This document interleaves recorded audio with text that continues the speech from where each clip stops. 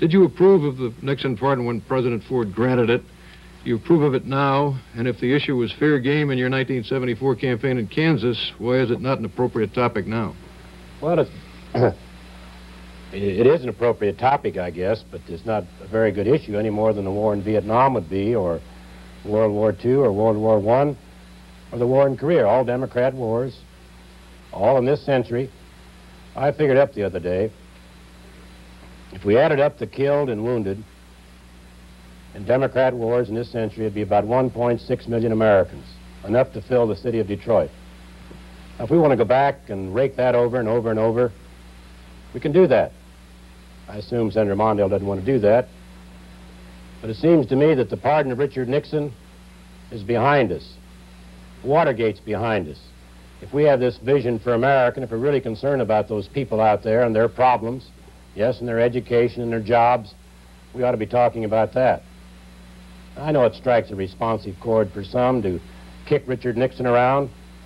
I don't know how long you can keep that up. How much mileage is there in someone who's been kicked, whose wife suffered a serious stroke, who's been disgraced in office and stepped down from that office? And I think after 2 years and some months that it's probably a dead issue. But let them play that game. That's the only game they know. Senator Mondale. I think Senator Dole has richly earned his reputation as a hatchet man tonight. Bob Dole was criticized for his lack of rhetorical ability during the 1996 GOP primaries.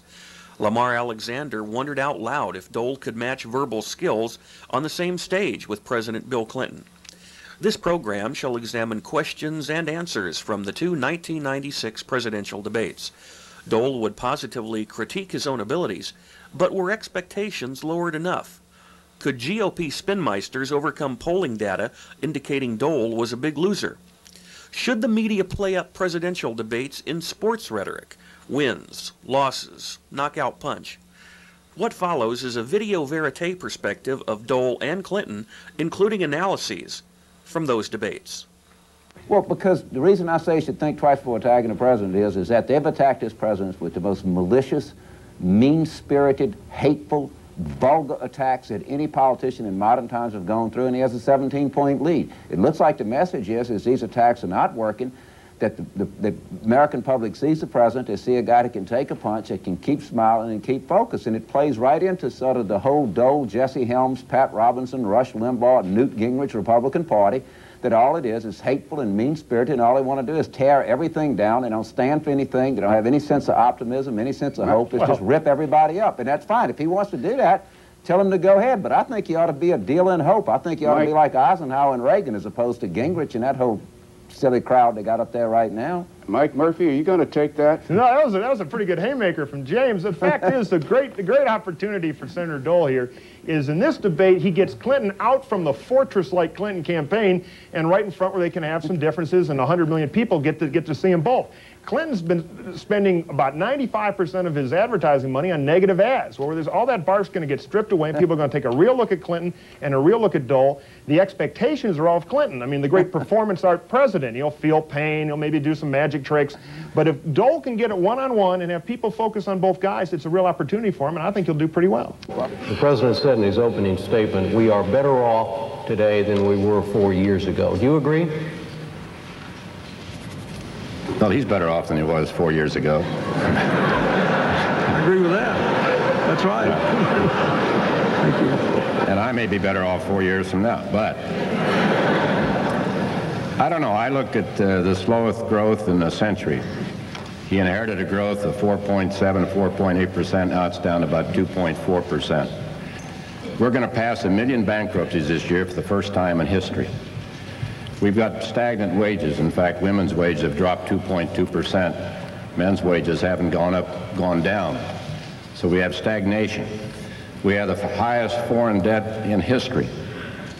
And it seems to me that if you take a look, are you better off?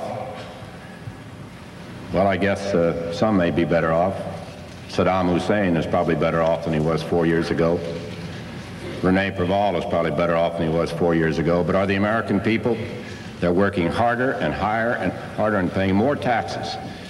For the first time in history, you pay about 40% of what you earn more than you spend for food, clothing, and shelter combined for taxes under this administration. So some may be better off. They talk about family income being up. That's not true in Connecticut. Family income is down. And it's up in some cases because both parents are working. One works for the family, and one works to pay taxes for the government. We're going to give them a tax cut so they can spend more time with their children, maybe even take a vacation. That's what America is all about. Mr. President, 1 minute. Well, let me say, first of all, in February, Senator Dole acknowledged that the American economy was in the best shape it's been in 30 years. We have 10.5 million more jobs, a faster job growth rate than under any Republican administration since the 1920s. Wages are going up for the first time in a decade. We have record numbers of new small businesses. We had the biggest drop in the number of people in poverty in 27 years. All groups of people are growing. We had the biggest drop in income inequality in 27 years in 1995. The average family's income has gone up over $1,600 just since our economic plan passed. So I think it's clear that we're better off than we were 4 years ago. Now we need to focus on what do we need to do to be better off still. How can we help people as we are to get their retirements when they work for small businesses, to be able to afford health insurance, to be able to educate their children. That's what I want to focus on. But we're clearly better off than we were 4 years ago, as Senator Dole acknowledged this year. But it seems to me the record is clear. The record is pretty clear in Arkansas. When your governor, drug use doubled. You resisted the appointment of a drug czar there because you thought it might interfere with treatment. But here you cut the drug czar's office 83%. You cut interdiction substantially. I mean, that's what I want to stop it from coming across the border. And in my administration, we're going to train the National Guard to stop it from coming across the border. This is an invasion of drugs from all over the world. And we have a responsibility. You had a surgeon, or before General McCaffrey, you had a lady who said we ought to consider legalizing drugs. Is that the kind of leadership we need? And I won't comment on other things that have happened in your administration or your past about drugs. But it seems to me that the kids ought to, if they started, they ought to stop and just don't do it. Mr. President? Let me say again, we did have a drug czar in Arkansas, but he answered to the governor just like this one answers to the president. That's what I thought we ought to do. Secondly, Senator Dole, you voted against the crime bill that had the death penalty for drug kingpins in it, and you voted to cut services to 23 million school children under the Safe and Drug-Free Schools Act. I don't think that means you're soft on drugs. We just have a different approach. But let me remind you that my family has suffered from drug abuse. I know what it's like to see somebody you love nearly lose their lives, and I hate drugs, Senator. We need to do this together, and we can. Senator Dole, we've talked mostly now about differences between the two of you that relate to policy issues and that sort of thing. Are there also significant differences in the more personal area that are relevant to this election? Let me say first on the president's promise for another tax cut. I mean, I've told people as I travel around, all you got the tax cut he promised last time, vote for him in '96. And not many hands go up. So the question, would you buy a used election promise from my opponent? The people want economic reform. They're having a hard time making ends meet. You got one parent working for the government, the other parent working for the family. And this is important business. This is about getting the economy moving again. This is about American jobs and opportunities. It's about the government, as I said before, pinching its pennies for a change instead of the poor taxpayer. When they raise your taxes, nobody runs around asking people, where are you going to get the extra money? I think the government can do better. Are there personal differences? That are relevant to this. Well, my blood pressure is lower and my weight, my cholesterol, but I will not make health an issue in this campaign. So I think he's a bit taller than I am, but I think there are personal differences. I mean, I don't like to get into personal matters. As far as I'm concerned, this is a campaign about issues. It's about my vision for America and about his liberal vision for America. Not about personal things. And I think his liberal vision is a thing of the past. I know he wants to disown it.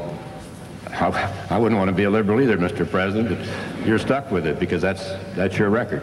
It's your record in Arkansas, the biggest tax increase in history, biggest crime increase in history, biggest drug increase in history in Arkansas. Mr. President. Well, just for the record, when I was governor, we had the lowest, second lowest tax burden of any state in the country, the highest job growth rate of any state when I ran for president, and we're widely recognized for a lot of other advances. But the important thing is, what are we going to do now? But as a president of the United States, when somebody asks you about pardons, you say no comment, period. And I think he made a mistake. And I think when you make a mistake, you say, I made a mistake. But apparently his position hasn't changed. So if there are other specific areas, but beyond that, I haven't gotten into any of these things, as the president knows. We've had that discussion. And I know Senator Amato, I think, may have had a hearing or two on Whitewater, I can't remember. But he's not my general chairman, he's a friend of mine. And so is Senator Kennedy, a friend of yours. And you bet. I remember one day on the floor, I said, now, gentlemen, let me tax your memories. And Kennedy jumped up and said, why haven't we thought of that before? You know, so one of your liberal friends. Thank you. Mr. President, 30 seconds. No comment.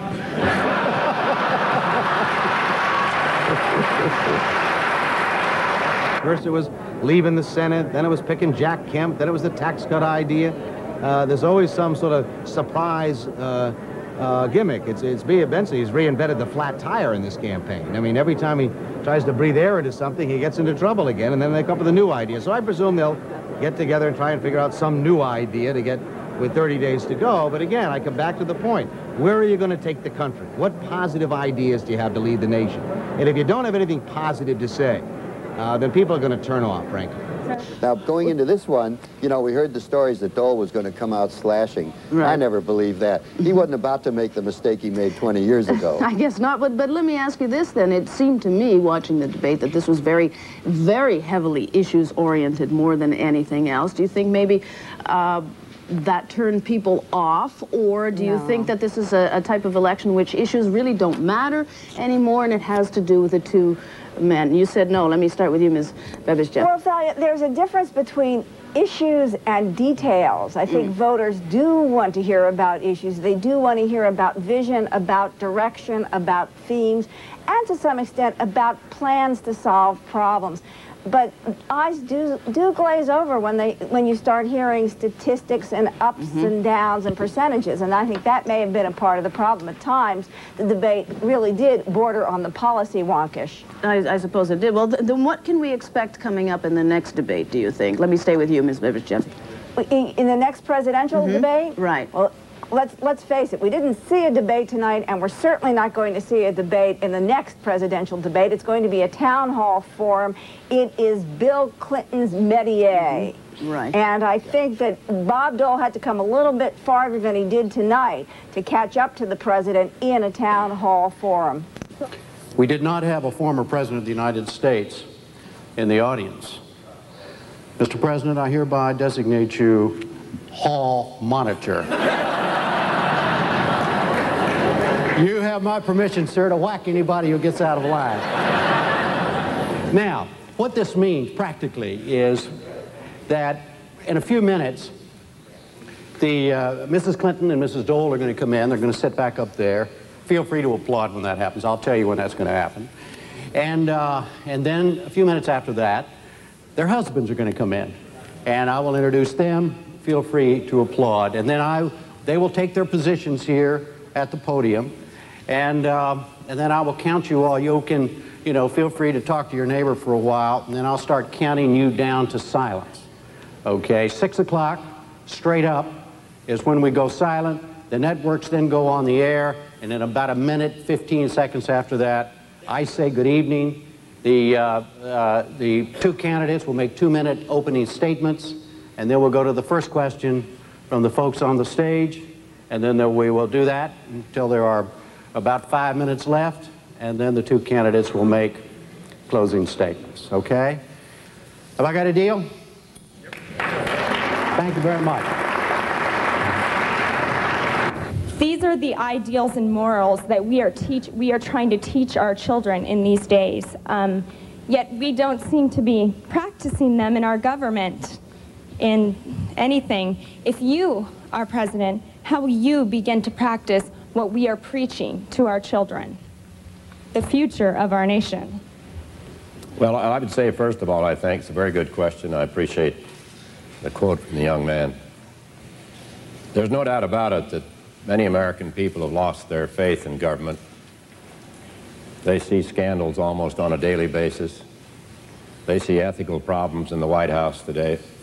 They see 900 FBI files, private person being gathered up by somebody in the White House. Nobody knows who hired this man. So there's a great deal of cynicism out there. But I've always tried, in whatever I've done, is to bring people together. I said in my acceptance speech in San Diego about 2 months ago that the exits are clearly marked. If you think the Republican Party is some place for you to come, if you're narrow-minded or bigoted or don't like certain people in America, the exits are clearly marked for you to walk out of as I stand here without compromise, because this is the party of Lincoln. I think we have a real obligation. Obviously, public officials. I'm no longer a public official. I left public life on June the 11th of this year. But it is very important. Young people are looking to us. They're looking to us for leadership. They're watching what we do, what we say, what we promise, and what we finally deliver. And I would think, it seems to me that there are opportunities here. When I'm President of the United States, I will keep my word. My word is my bond. Mr. President. One of the reasons that I ran for president, Sandy, is because not just children, a lot of grown-ups felt that way. And if you remember, 4 years ago we had not only rising unemployment, but a lot of rising cynicism. I'd never worked in Washington as an elected official. It seemed to me that most of the arguments were partisan, Republican, Democrat, left, right, liberal, conservative. That's why I said tonight I'm for opportunity, responsibility, and community. And we've gotten some real progress in the last 4 years. I've also done everything I could at every moment of division in this country, after Oklahoma City, when these churches were burned, to bring people together and remind people that we are stronger because of our diversity. We have to respect one another. You mentioned Washington and Lincoln. They were presidents at historic times. This is an historic time. It's important that we go beyond those old partisan arguments and focus on people and their future. When we do that, instead of shutting the government down over a partisan fight on the budget, we're a better country, and that's why we're making progress now. Honor, duty, and country. That's what America's all about. Certainly the President of the United States. In the highest office in the world, the most important office in the world, has a responsibility to young people, as we talked about earlier, to everyone, by example. And when it comes to public ethics, he has a responsibility. When you have 30-some in your administration who either left or being investigated or in jail or whatever, then you've got an ethical problem. It's public ethics, not talking about private, we're talking about public ethics. When you have 900 files gathered up by some guy who was a bouncer in a bar and hired a security officer to collect files in Watergate. I know a person who went to jail for looking at one file, one FBI file. There are 900 sequestered in the White House. 900 people like you. Why should they be rifling through your files? So the President has a great responsibility.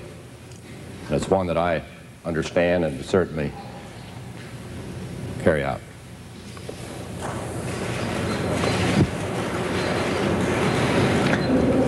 This is the most religious great country in history. And yet, interestingly enough, we have the most religious freedom of any country in the world, including the freedom not to believe. And now we have all these people just up the road in Los Angeles County. We've got people from 150 different racial and ethnic groups, and they've got tons of different religions. But the fundamental tenets of virtually every religion are the same. And what I've tried to do is to support policies that would respect religion and then help parents inculcate those values to their children. All right, now we go to the closing statements. Senator Dole, your first 2 minutes, sir. Well, let me thank everybody here at the university, and Jim, thank you, all the people who may still be watching or viewing. This is what it's all about. It's not about me. It's not about President Clinton. It's about the process. It's about selecting a president of the United States. So we have our differences. We should have our differences. Mention other parties. They have their differences. We all agreed it'd be a pretty dull place. We should have more debates. Maybe we'll have another debate on the economy. But I would just say this. This is the highest honor that I've ever had in my life, to think that somebody from Russell, Kansas, somebody who grew up living in a basement apartment, somebody whose parents didn't finish high school, somebody who spent about 39 months in hospitals after World War II, somebody who uses a button hook every day to get dressed, somebody who understands that there are real Americans out there with real problems, whether they're soccer moms or the single parents or families working, or seniors or people with disabilities, wherever it may be. But there's some very fundamental differences in this campaign. President Clinton opposes term limits. President Clinton opposes the constitutional amendment to balance the budget. President Clinton opposes voluntary prayer amendment. He opposes an amendment to protect the flag of the United States of America. People give their lives. A couple of servicemen here, they sacrifice. They give everything for America. We ought to protect the American flag with a constitutional amendment. But beyond that, we need to address the economy. And I would just say, with my time running out here, it's a very proud moment for me. And what I want the voters to do is to make a decision. And I want them to be proud of their vote in the years ahead. Proud that they voted for the right candidate. Proud that they voted, hopefully, for me. And I'll just make you one promise. My word is good. Democrats and Republicans that work said Bob Dole's word is good. I keep my word. I promise you the economy is going to get better. We're going to have a good economic package. And we're going into the next century a better America. Thank you. Now, viewers of last night's debate thought Mr. Clinton won by an even more decisive margin, by 30 points. So why did Clinton win so decisively? The president's message was, look at the record. We need a good, strong economic package. Let the private sector create the jobs, and they can do it. If you believe that the California economy was better in 1992 than it is today, you should vote for Bob Dole. Bob Dole's message was, if you think you can trust this guy, then vote for him. Now, the president doesn't have any ideas, so he's out trashing ours. This isn't going to blow a hole in the deficit. He promised you a tax cut in 1992. And if you got one, you ought to vote for him. Clinton won on his performance as president, and our polling shows in the debate. Now, voters still have doubts about his character, but they do not have many doubts about President Clinton's abilities as a problem solver. President Clinton's message is, I solved the problem that I was elected to solve, the economy. And if you re-elect me, I'll solve more problems. So far, for most voters, President Clinton's character has not become a major problem. So what happens in the campaign now? Well, the overwhelming majority of voters, including half of those now voting for Dole, believe President Clinton is going to win. Now the contest will shift to the House of Representatives, ground zero of the Republican Revolution. Our poll taken over the weekend shows a 10-point lead for the Democrats nationwide. If Dole loses, he doesn't want to bring down the Republican Congress with him. It's his Congress, too, and his reputation. It would be terrible for Dole to end up in the history books as the man who ended the Reagan Revolution. Dole's overall debate performances were sound. He missed obvious chances to criticize Clinton directly on perceived or real scandals in the first debate. Dole worked well with questioners in the give and take of the town hall debate. However, to make critical evaluations of Clinton, he should have looked directly at the president and established eye contact. Looking away does not reinforce negative points as well. In the end, Bob Dole did his best in the 1996 presidential debates. His misfortune was to be up against an opponent who, especially in the town hall format, proved to be exceptionally quick on his feet. President Clinton's debate coach, former Senate Majority Leader George Mitchell of Maine, deserves particular credit for keeping Clinton's demeanor in check, calm and bipartisan in tone.